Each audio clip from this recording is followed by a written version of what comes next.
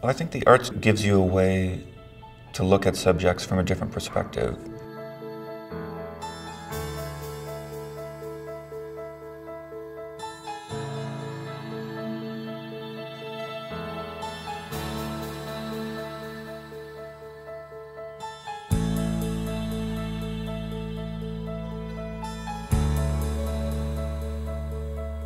That gave me a way to network and work with Nosotros Academy and people who were survivors of Japanese incarceration and their family members, and to involve them in this project of telling the story and looking at the legacy of how are we treating people now and trying to learn from that history.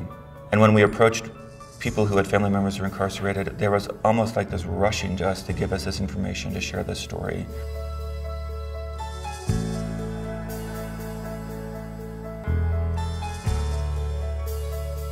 It was Nosotros students who were interviewing them, and their questions were driving their exploration into the subject.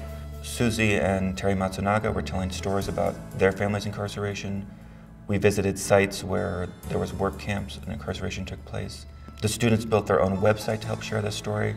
So there's something very powerful about taking a story that is undertold, sharing it with the community, and I feel like everyone involved had a positive experience. It was really a privilege to be able to be part of this and to do something that was positive in the community.